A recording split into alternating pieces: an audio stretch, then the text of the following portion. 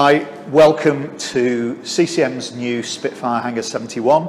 I'm John Drogan, and today I'm going to be taking a few of the bikes out, giving you an honest review. Yeah, okay, I get paid by the company to say good things, but I'll tell you how it feels and you can see what it's like on the road and so on.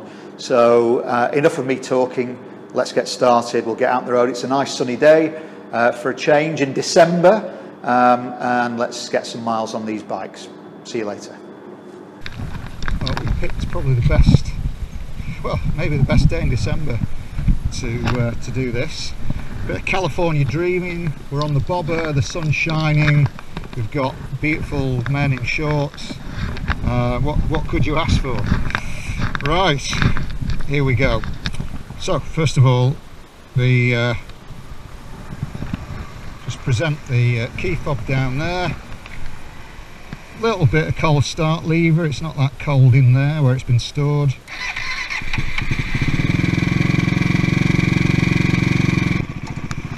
Bobber's a really good rider. Slightly canted forward, so good if you're if you want to sort of get your head down and make some progress. But the seat, the saddle seat is really comfortable. Nice relaxed position, mid foot controls, first gear selects really easily. Right, let's see how it feels. Same with all these engines, you know, they're really easy to ride. Loads of low down torque, really delicate throttle control.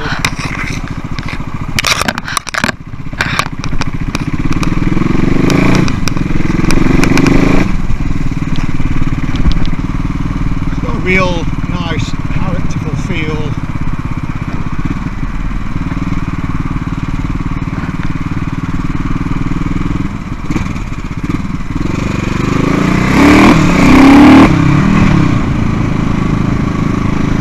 It's great for dipping through traffic. That same Husqvarna motor's got a nice sense of eagerness about it.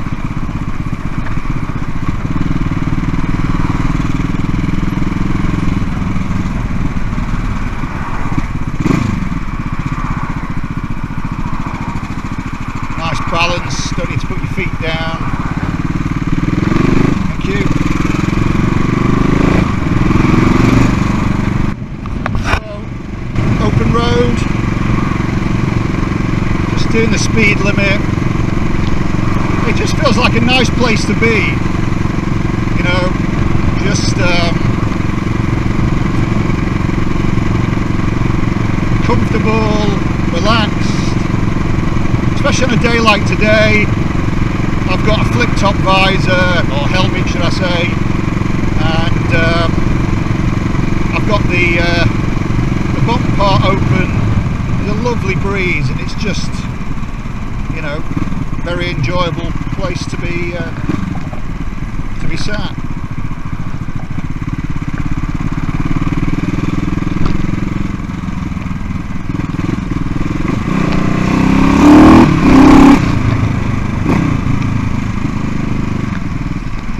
Got nice bit of torque on tap when you need it.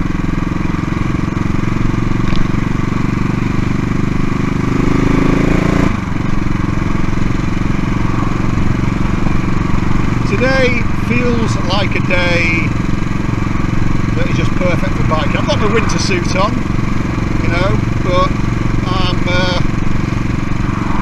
it's a nice temperature, it's really fresh. Bike's really light, manoeuvrable. The Avon, they're a dual compound sports tyre.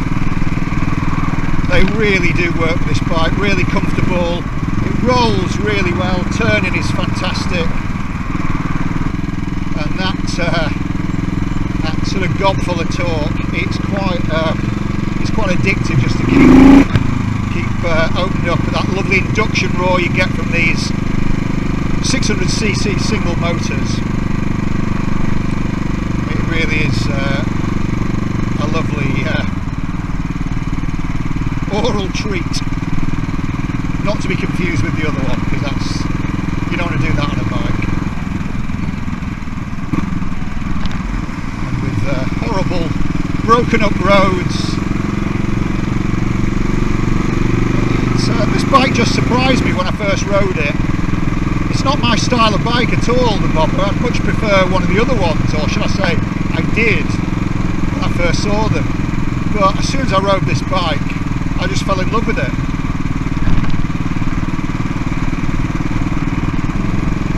You know, today would be the perfect day just to head to the coast, Yorkshire Dales, Lake District, take the scenic route, fish and chips. Yeah, I've got to go back to the office though. But my view from this office right now is fantastic. Yeah, gearbox on these bikes is superb. It's got 6 very close ratios. They all basically you can find them very, very easily.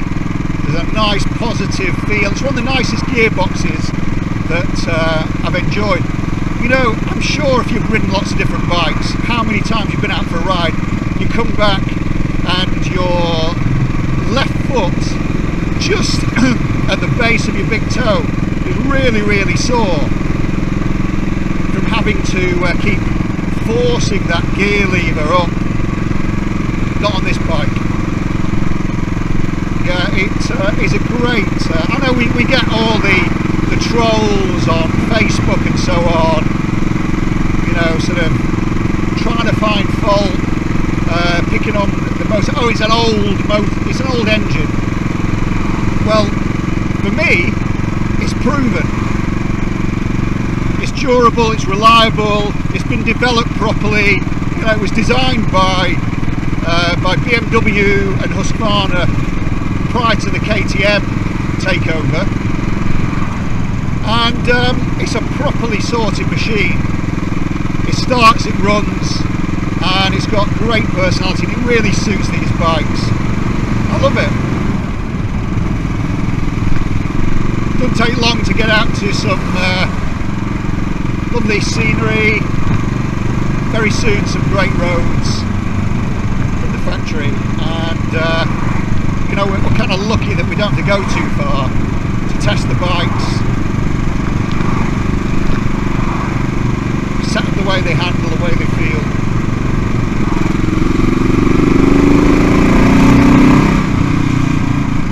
Just wind it on, it's a real pleasure.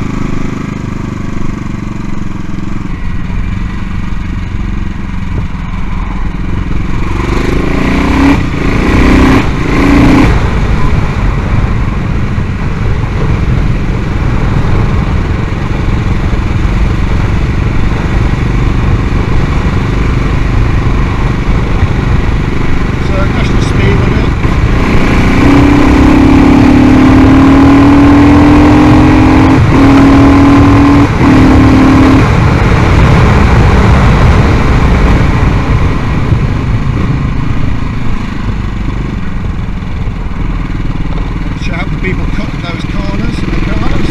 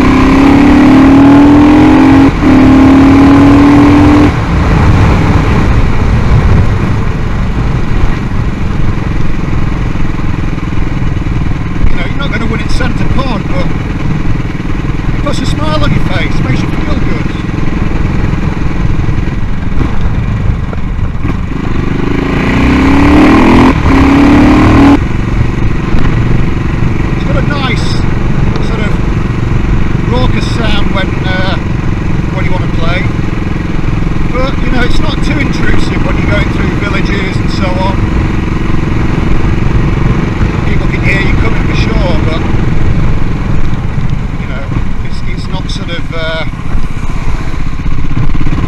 offensive like some motorcycles can be. That's it these days, you know. We love to ride, but we don't want to give people excuses to kind of stop us doing what we enjoy. It's the old Roman road, not quite as straight as a die, but Watling Street. I don't really know why Watling Street's called Watling Street. Answer on a postcard.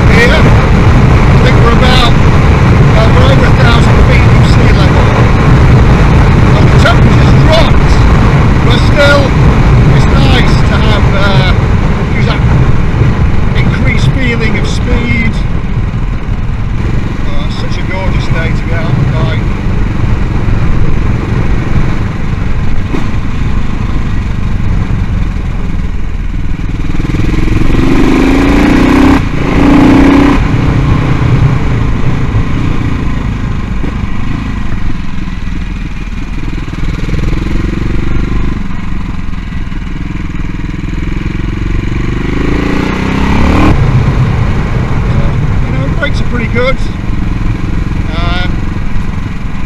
Single disc. There's enough power there. People talk about the twin disc option. Is it worth it?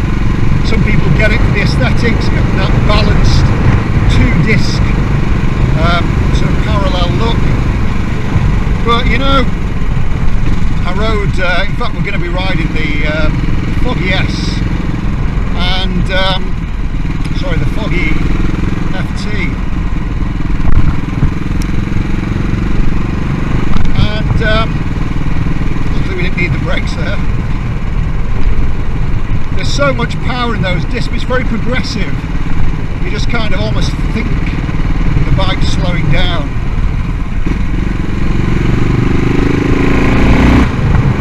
So you do need a bit more input with the single disc. But you know, there's ample braking, whereas with a twin disc setup, you just literally need a couple of fingers, and it, you know, no drama, just stops really, really well.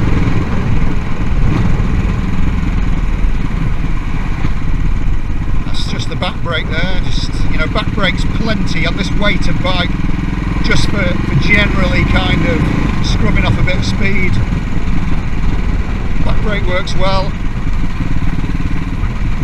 I'm not a heavy rider, I'm only about 11 stone, so it might be different if you're, you know, 18 stone or whatever, but for me, see, that's the back brake, just plenty of power, and the front's just there for actually when you really need to slow down. I'm not sure whether you can see the indicators sort of through the camera, but the new sort of strobing LEDs that we use, they're pretty good. You know, they get you noticed. They never make up for unobservant drivers, people on the phones and so on, but yeah, they look impressive in a nice sort of slim profile, so they don't, you know, they don't spoil the look of the bikes that the designers have cultivated. Yeah, it's nice to see people out and about. This strange new world that we're living in. But you know, a bike is just such a wonderful place to be. Fresh air, freedom of the open road. What more could you ask for? That lovely sort of raucous soundtrack.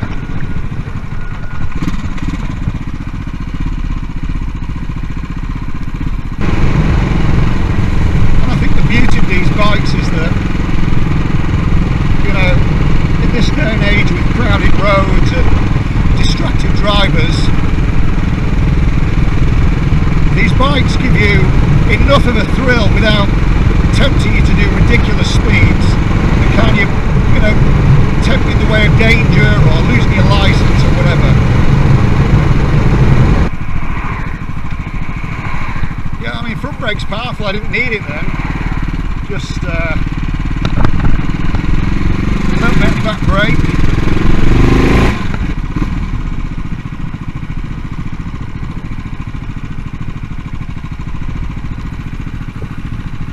And here we are, back at the Pleasure Dome. So, fire and kill, and always remember to switch off at the fob. Get a little knobble there, get a bit of traction, flick it up, watch your side stand there. So, really good day for a ride.